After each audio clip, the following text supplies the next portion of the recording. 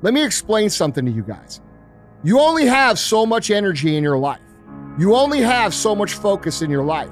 You only have so much ability in your life to choose what you're going to do and what you're going to be and what your identity and your self-image is going to be. And when you choose to be one of these victims who thinks there's an Olympics out there for the saddest motherfucking story, that means you have no room to move forward. You have no room for dreams. You have no room for aspirations. You have no room for the actions that lead to those aspirations because you're so busy filling your mind with the bad shit that's happened to you already in life that you have zero chance moving forward. Explain how that makes sense. Okay, we live in a backwards culture where victim mentality is celebrated, but that shit will eventually keep you from getting the life that you actually want. That's the shit that's going to keep you from moving forward, to keep you from focusing on what you could be rather than what's actually happened to you in the past.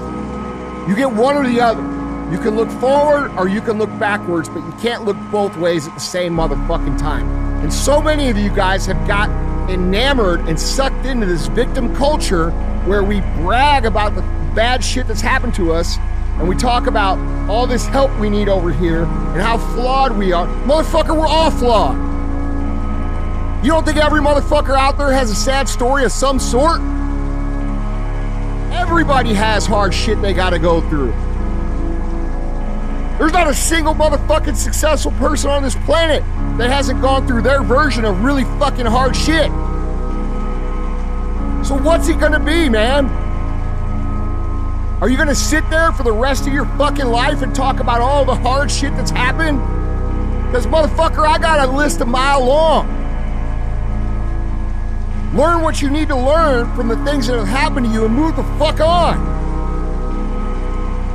This is why you're not progressing. You're so enamored by the instant gratification of likes and shares and attention that you get for telling your sad story, and that doesn't leave any room for you to actually plan out, visualize, think about the great shit in life that you could be creating because you're too busy worried and focused on shit that you can't change. How does that serve you? How does that help you? What does that do for your future? What does it do for your future family?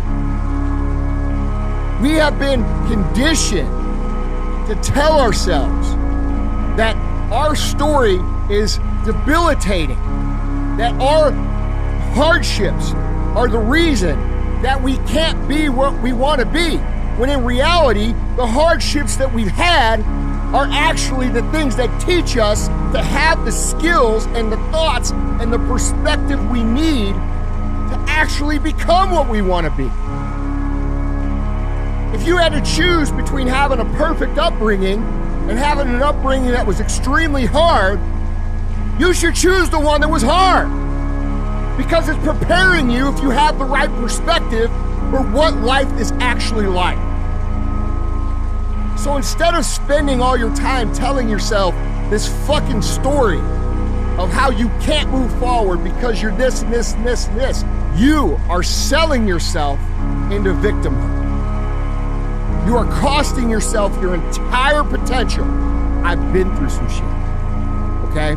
All of those things, every single one of them, served me in some way. It taught me something that I use every single day. Once you flip your perspective from being a fucking victim to being someone who overcomes shit, now you start to understand why it's so fucking aggravating. All the championship stories, all the awards, all the accolades, all the riches, all the fucking glory goes to people who overcome shit. Not whine about the same motherfucking shit for 10 years straight on the fucking internet. You will never get where you want to go playing the victim.